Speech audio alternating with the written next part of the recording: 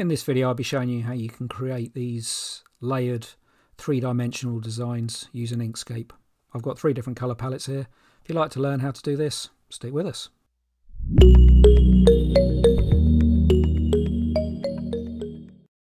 So I've opened up a clean document. First thing I want to do is create the squares for the background. So I'm going to come up, grab my rectangles tool. I'm going to hold down Control to constrain the proportions so we can pull out a perfect square, and I'm just going to drag out a square so it nicely fills our page. So I want to create several layers. I'm going to duplicate this 3 times. So I'm going to get my selection tool. So the first square I want to make quite a bright yellow. I'm going to press Ctrl D to duplicate. Then I'm going to make this one quite light. Press Ctrl D to duplicate again. This one I'm going to do quite dark. Ctrl D to duplicate again, and this one I'm going to do quite light. So now that I've got my squares produced, next thing I want to do is draw some circles that we can cut out of these layers. So I'm going to come over to my circles and ellipse tool. I'm going to hold down Control to constrain the proportions so we can drag out a perfect circle, and I'm going to change the colour so we can actually see it, which always helps. So I'm going to change to my selection tool. Now I want to snap these so the circle's dead centre in our square. So if we come up to our snapping menu, we'll click on the triangle so we've got our snapping menu. If you haven't got the full snapping menu like this and you've only got the basic version, you can just click on advanced mode at the bottom and that'll give you the full snapping menu. In here I want to make sure that the centres of the circle and the square snap together. So we want to have object midpoints enabled, and we need to make sure that snapping's enabled at the top. So with that done, we can click over here. Now I can just drag the circle until the midpoints snap, like that. Now that they've snapped together, I want to make this slightly larger. So I want to scale it around the centre. I want to make sure the proportions stay the same. So I'm going to hold down Control to constrain the proportions, and I'm going to hold down Shift so we scale around the centre. And then we can just drag that out till it's a nice size. I'm going to duplicate this again. So I'm going to press Control D to duplicate. I'm going to change the colour so we can see it. And then holding down Control and Shift again, we're going to scale it in till it's fairly small, about so big. Next thing I want to do is cut these circles out of the layers. So I'm going to select my top square. I'm going to hold down Shift. I'm going to select the larger circle, and I'm going to come up to Path and down to Difference to cut the circle away from the square. Now I'm going to select the layer underneath, which is the dark brown one. Hold down Shift, select the circle, and then I'm going to come up to Path again and down to Difference once again. So now we've created these top 2 layers with holes in. What I want to do next is to make a series of layers with decreasing holes, getting smaller. So the way I'm going to do that is I'll click off so I know what I'm doing. I'm going to hold down Shift. I'm going to select the first layer and I'm going to select the dark brown layer behind. I'm then going to come up to Extensions, down to Generate from Path, and then down to Interpolate. Now in here we want to turn on Live Preview. We need to make sure that exponent's set to 1. That just means that the circles go down in an even fashion. For what I'm working on, I want there to be 5 different sheets. So interpolation steps, I've got set to 5. I've got it set to discard extra nodes for longer paths. This seems to work better. I don't want to duplicate the end paths, so I've got that one unchecked. But I want to interpolate the style, which gives us the graduating colours, and I want to use the Z order. So with all that done, I'm quite happy with the results. I have in the past used this and found that it distorts the circles. If you get that and you can't get it to work, then I'm afraid you'll have to go through and create the sheets individually. But thankfully this time it's worked for me, so I'm going to apply that. So now we've created all of our different layers, the next thing I want to do is import some photos that we can use for reference to draw out the different elements of our image. So I'm going to come up to File, down to Import, and in here I've got a selection of photos. These are all taken from Pixabay. You can use what you want, but these are just the images that I chose.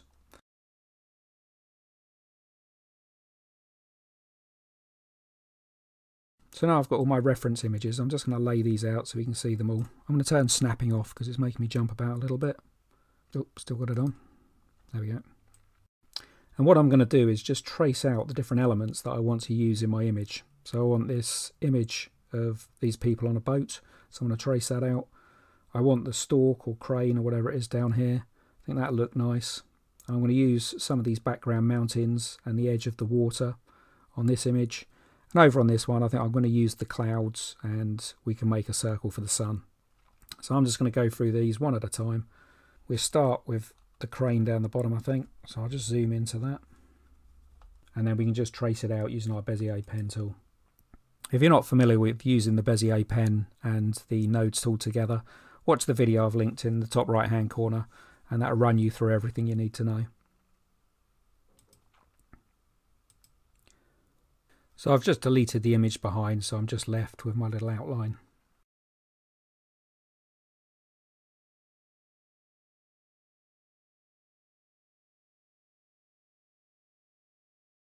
Now I'm just reducing the opacity of this shape because I want to chop out where the gap is under the legs. I've got my selection tool. If we hold down Shift, select our boat shape, we can come up to Path and down to Difference to chop that out. And then we do the same with this one as well. So hold down Shift, select the other triangle, come up to Path, down to Difference and chop it out. So I haven't actually drawn in the pole that she's using to move her boat. So I'm going to do that now. So I'm going to do that using a rectangle tool. I'm just going to drag out a long thin rectangle, get my selection tool.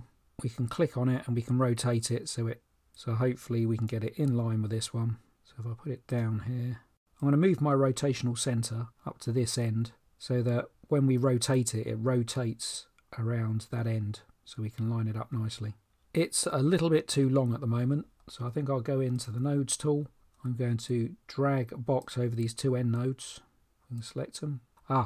Sorry, it's still a rectangle rather than paths. So what I'm going to do is, with it selected, I'm going to go up to Path, Object to Path, and now if we go back to our nodes tool, now we've got two nodes on the end. So we can drag a box over the nodes and then we can just move them up into the boat, and then we can hold down Shift, select the boat shape, and then we can come up to Path and down to Union to join them together. So again, we can get rid of the photo behind, we don't need that anymore. So on this image, I'm going to use three different layers. I'm going to have a layer for these foreground mountains, I'm going to have a layer for the water, and I'm going to have a layer for the background mountains, or a path should I say. So we'll start with the background mountains, and then we can just draw out these mountains behind, then go down behind all these other foreground mountains. So that's our first path. We draw out the next ones. So now we can trace around the clouds. I'm going to split them into three different clouds so I can spread them out in my image. So I'm going to select all of the nodes and I'm just going to change them to smooth nodes. So hopefully that's smoothed out the edge of our clouds. Oh, they don't look too bad. I think I'm quite happy with that. So we should have these three different cloud shapes. So again, we can select the background image and we can delete that. So now we can start building up our picture. So first thing I'm going to do is put our stalk into the image. I kind of want this coming up from the foreground, so somewhere down here. I might enlarge it slightly. So I'm going to hold down Control, constrain the proportions, and then we can drag it up a touch. We zoom in just to make sure that his feet overlap the edge, or his legs overlap the edge. So once we've got it where we want it, we can hold Shift, select the layer we want to add it to, and then we can come up to Path and down to Union to join it all together. Okay, that didn't work. So in that case, I'm just going to move it out the way. I've got a feeling some of these are grouped. So if we come in, we drag a box over the whole lot and we can just come up to ungroup at the top here. Click that a few times, make sure they're all ungrouped. If we click off, we should just better move this top layer now, which seems to be working fine. So I'll press Ctrl Z to pop it back. I'll grab my stalk, reposition him, and hopefully things will work this time. So holding down Shift, I'm going to select the top layer, and then I'm going to come up to Path and down to Union. So that's worked. So we've got our stalk in position. Next, I think I'll put our boat in. So I think I like that position. So I'm going to hold down Shift. I'm going to select the layer that I want to add it to, and then I'm going to come up to Path and down to Union to add that in. So I think for the next bit, so what I'm going to do is just drag a few of these elements in. So we want our clouds. Just going to flip this one horizontally. I might rotate it slightly as well. So I'm holding Control to constrain the proportions again. I'm just going to drag that down. Reduce the opacity of those so I can see what's going on below. So I'm just going to start going through and using union. I'm going to join together these elements with the background layers. So I'm going to undo that one, Control Z. We need to stretch the bottom out, so if I select it, I'm going to grab my nodes tool and then I'm going to drag a box over the bottom two nodes so we don't affect the top, and then we can drag this down just so we're filling the whole of the square, or whole of our space. So now we can select them both and then go to Path and down to Union. So with this first cloud, I'm going to hold down Shift, select the top layer, I'm going to union it to that one. So Path down to Union, join it into the top. So this smaller cloud I want to attach to the next layer down, but I want to be able to see this end of the cloud. So I want this bit cut out as well. So what I'm going to do is select it, I'm going to press Ctrl D to duplicate it, and I'm going to hold down Shift, select our top layer, and this time I'm going to go to Path and down to Difference. So we cut this section out of the top path, and I'm going to select the next one down, hold down Shift, select the cloud, and then go to Path and down to Union. So what we get is a cut out section out of this one, and it joined to the background one at the back there. So I'm actually going to just get my nodes tool, zoom in a touch, just rearrange this. It does look a little bit odd. So I've just tweaked this cloud slightly and moved it into position. This time I'm going to do it on the second layer down. So I want to chop out the cloud from these top two layers. So I'm going to have to duplicate it twice. So if we get our selection tool, I'm going to select the cloud, I'm going to press Ctrl D to duplicate once, Ctrl D to duplicate again, and I'll hold down Shift, select the top layer, I'm going to come up to Path and down to Difference to chop it out. I'm going to select the next cloud, select the next layer down, and go to Path and down to Difference. I'm going to select the cloud again, select the next layer down, and I'm going to go to Path and down to Union. So this one appears to be going through all of them. So the next thing I think I need to do is put the sun in. So to create the sun, all I'm going to do is use our ellipse tool. If I hold down Control, I can pull out a perfect circle. So now I'm going to get my selection tool. I'm going to hold down Shift, and I'm going to select the sky layer behind. And I can come up to Path and down to Difference, and that chops out a hole, making the yellow layer visible at the back. So I think our image is looking fairly good. What I do want to do though is add a little bit more detail down the bottom. So we have some little tufts of grass, I think. So to do that, I'm going to come up and get my Bezier tool. If we come up to Shape, instead of None, I'm going to change that to Triangle In. So now if we draw a line, press Enter, it creates this triangle. Again, this is using Path Effects, so we can change the width of it if we go into our Nodes tool. So we select our Nodes tool, we can adjust how wide we want it. Let's put the opacity up. We can also drag on the path, so we can create slightly different shapes. This is showing the normal path fill colour at the moment, so what I'm going to do is press Ctrl D to duplicate it, get my selection tool, and I'm just going to drag it over to the side, because this is what we want. We don't want this filled copy here, so I'm just going to delete that one. Go back to our Nodes tool. I'm going to press Ctrl D just a few times to create, not sure how many I've done, clicked it a few times, oh that's it.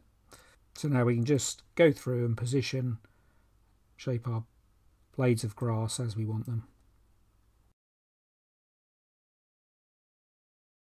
So I'm going to flip this one, and I'm going to flip this one. Click it again to get rotation handles, and we can rotate it. Oh, wrong one. Press Ctrl D to get another blade. Ctrl D, flip this one. I'm going to click it on again, rotation handles, and then I'm going to position this one.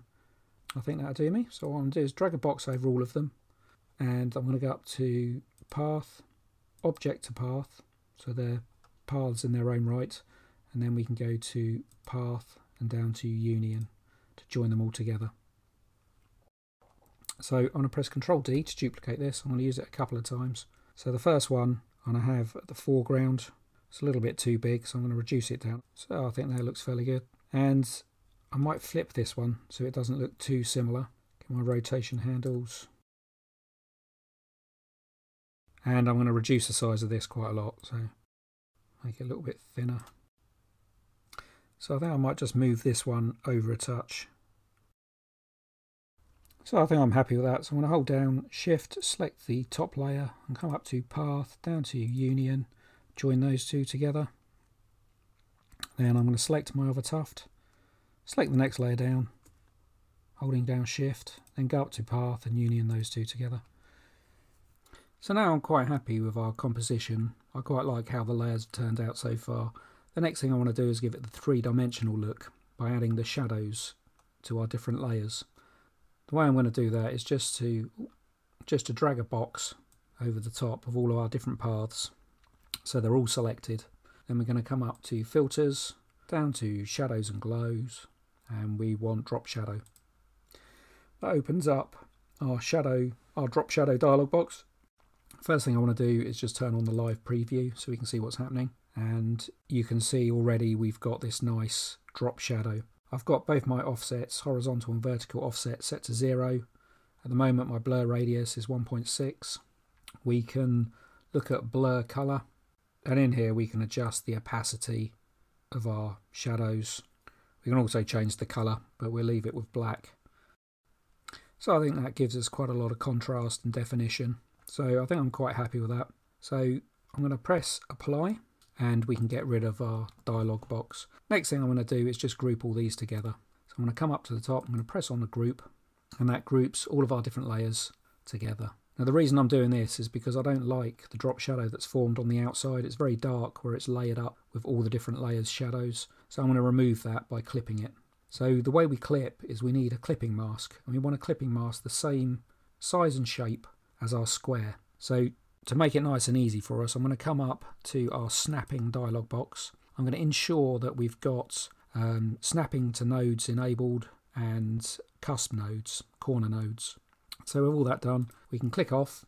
I'm going to come over, grab my rectangle tool. I'm going to snap to this top corner, and I'm just going to drag out a rectangle over the top of it all and snap to the bottom corner. So this is going to be our clipping mask. So if we change to our selection tool, I just zoom out a touch to make sure we get all of it. So I'm going to drag a box over the whole lot. So it's going to select our group of paths behind, and it's selecting our clipping mask on top. So then we're going to go up to Object, down to Clip, and over to Set Clip. And that'll clip away that shadow from around the outside. So all in all, I'm happy with this. Obviously we can go in and we can change colours. So I've just duplicated my design a couple of times, and I've just gone in and change the colours of the individual paths just to give a couple of different examples of what you can do with it. Hopefully you found that helpful, and I'll see you in the next video. Thanks for watching.